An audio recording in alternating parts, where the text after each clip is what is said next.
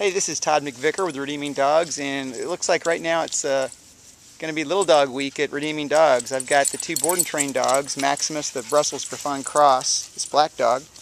I've got Honey, the honey-colored, surprise, Cavapoo, and those two dogs are in for board and train. And right now I've got Apollo here too, and Apollo is a Shih Tzu cross that I trained some time ago, and he's just back to visit for a little bit. So it's funny to kind of watch all these little guys wrestle and interact with each other. Right now I've got, hey dogs, I've got my rat terriers over there, Sprite. So at this group, Sprite's actually the big dog at 34 pounds. Hey Cook, hey Sprite, come on. Good.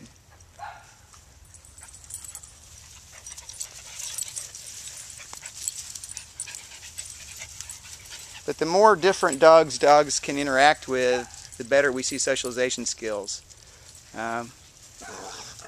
Cookie's a grumbler, so she'll correct these. She's the oldest dog in this group, and she'll correct them without a whole lot of compunction there.